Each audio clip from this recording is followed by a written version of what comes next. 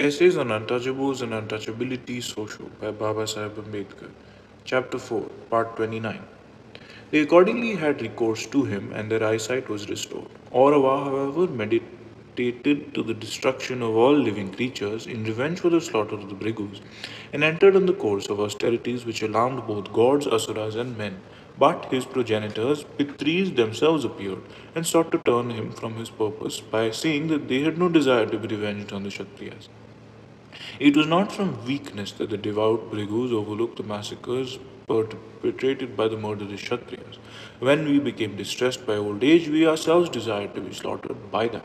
The money which was buried by someone in a Brigu's house was placed there for the purpose of exciting hatred by those who wished to provoke the Kshatriyas. For what had me, who was desiring heaven, to do with money?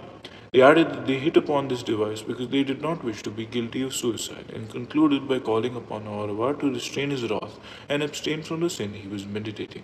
Destroy not the Kshatriyas, O sun, nor the seven worlds. Suppress thy kindled anger, which nullifies the power of austere fervor. Orva, however, replied that he cannot allow his threat to remain unexecuted. His anger, unless wreaked upon some other object, will, he says, consume himself. And he argues on grounds of justice, expediency, and duty against the clemency which his progenitors recommend.